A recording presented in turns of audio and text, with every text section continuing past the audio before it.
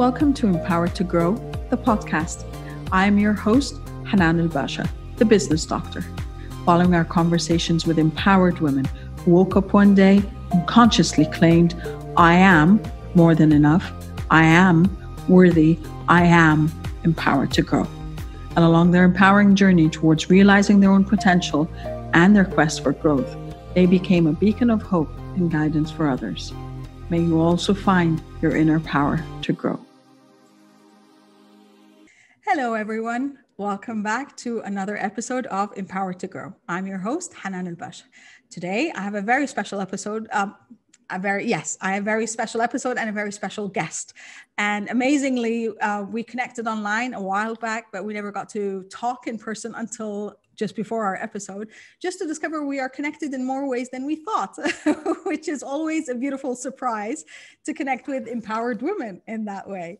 Navine Eldesouki is an expat, and she has been an expat for over 20 years, which meant that she went across about 5 continents, 7 countries, and 20 cities was it? Something along those lines. And she has a beautiful family of 4 children. And of course, that the expat life comes with a lot of challenges, especially when you're a parent. And she's made it her mission that she kind of supports other expat women on that journey.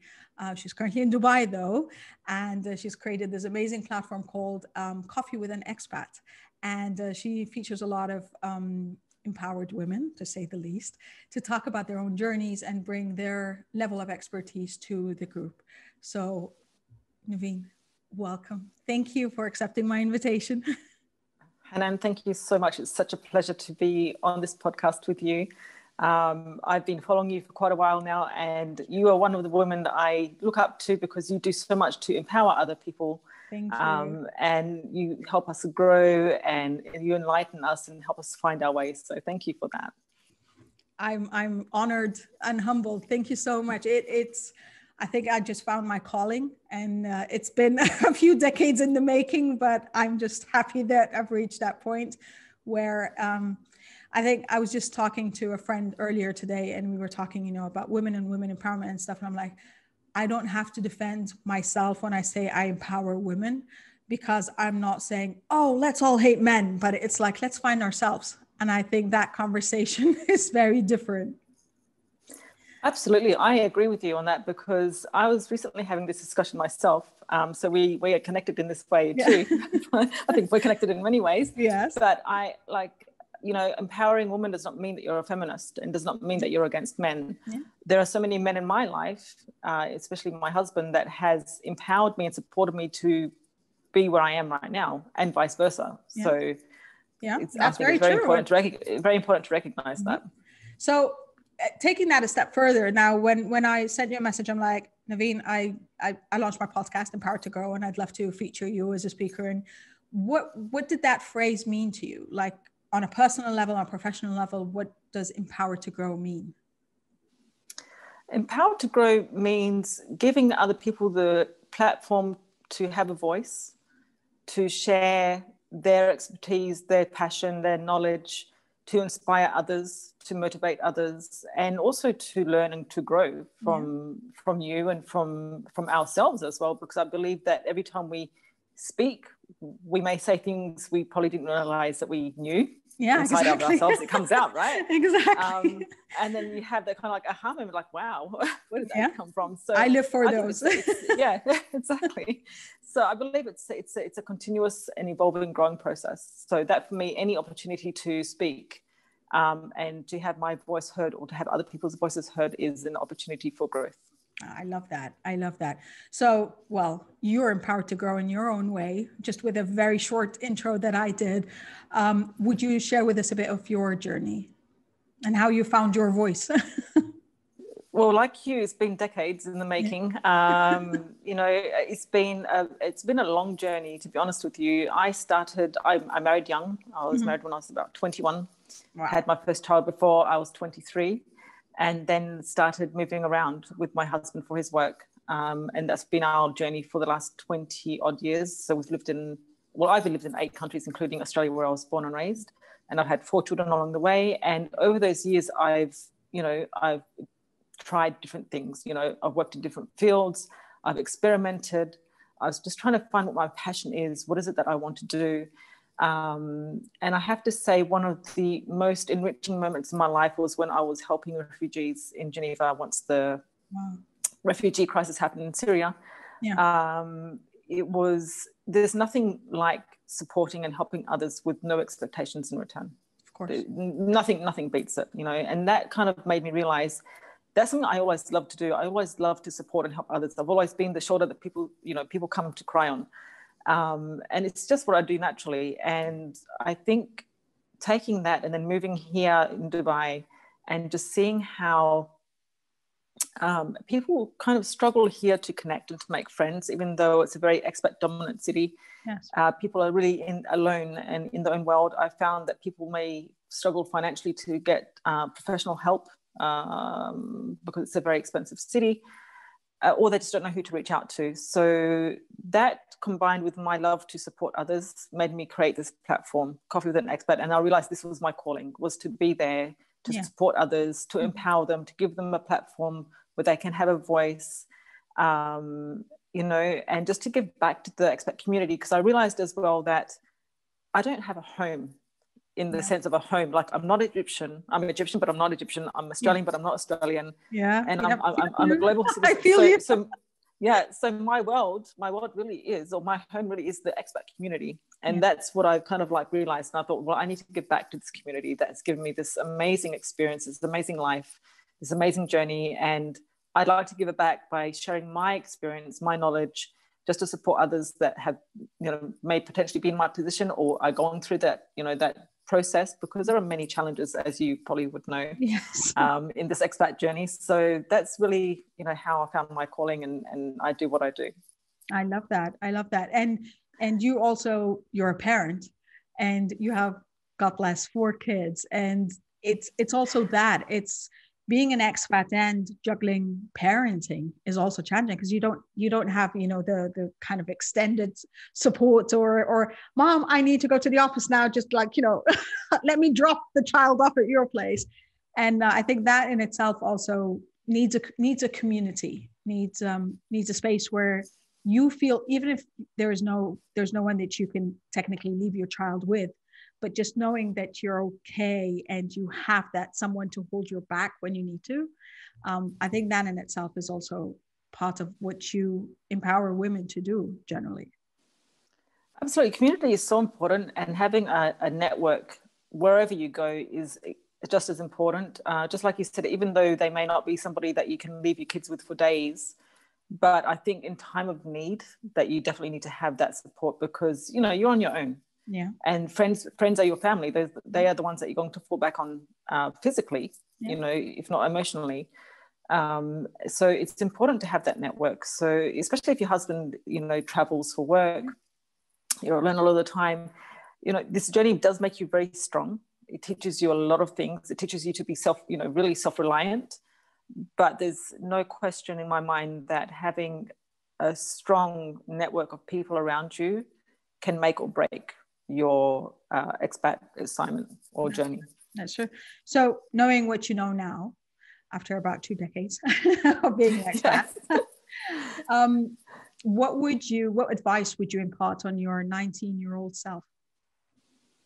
Oh, that's a good question. I haven't really thought of that, to be honest, but I would say take more risk.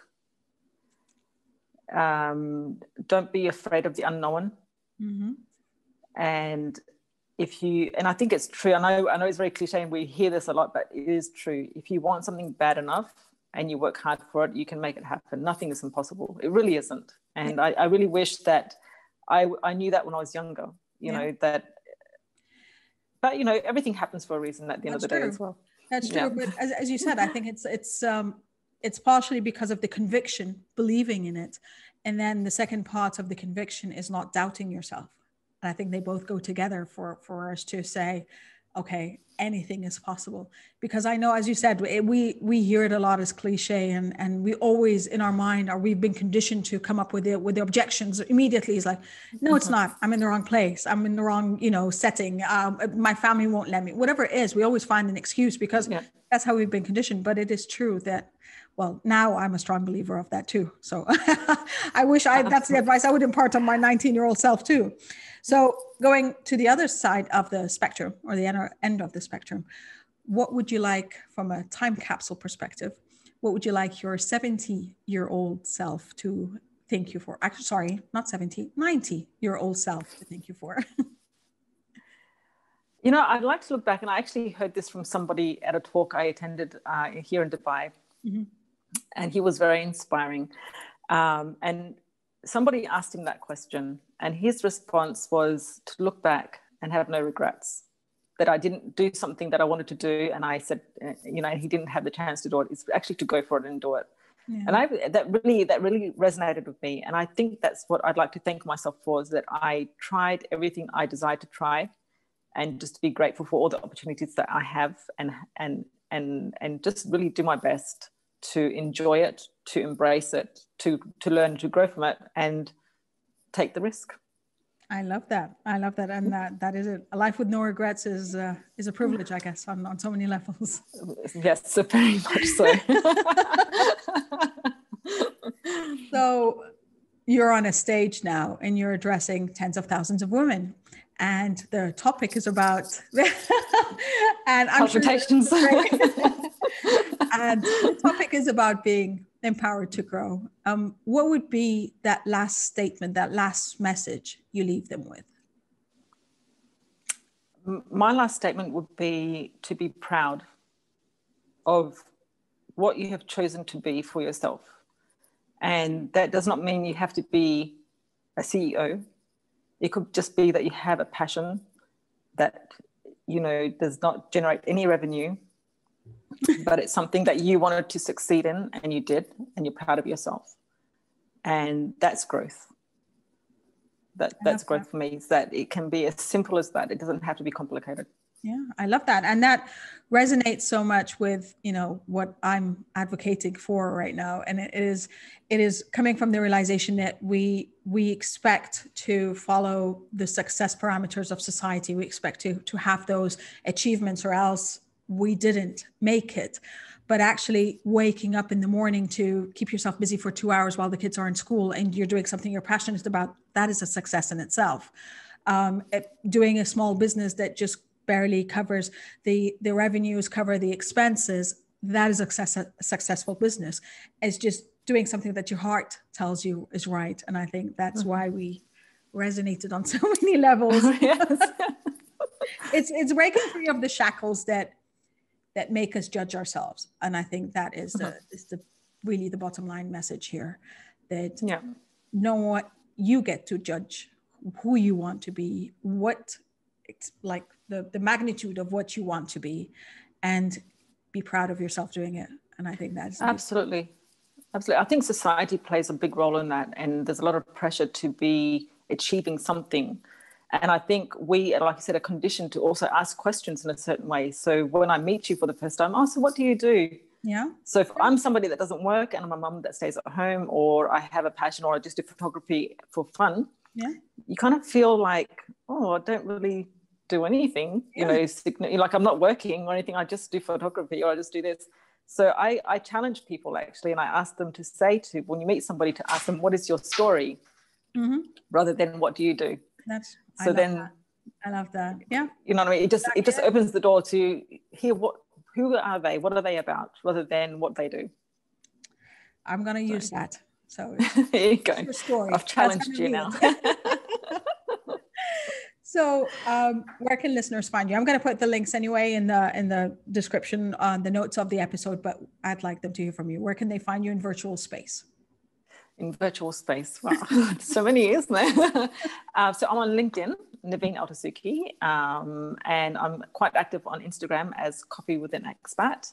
I have a Facebook group which is for women, and it's a global group, so anybody around the world is welcome. It's called Coffee with Expat Women. And I have a Facebook page, Coffee with an Expat, but those are my main avenues. And my website will be launching soon. So. Oh, great. Looking forward to it then. Yes, me too. Me too. I know. I mean, thank you so much. I loved it. It was rich, to the point, and definitely empowering in its own self. Hanan, thank you so much. It's been an absolute pleasure. And I have enjoyed thoroughly talking to you about this topic. Thank you.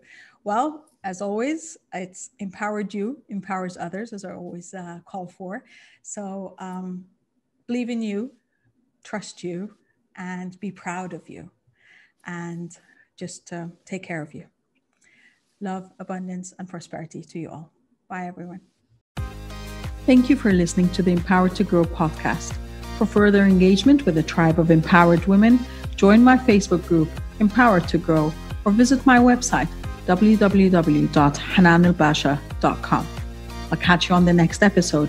And until then, know that empowered you empowers others. Love, abundance, and prosperity to you all.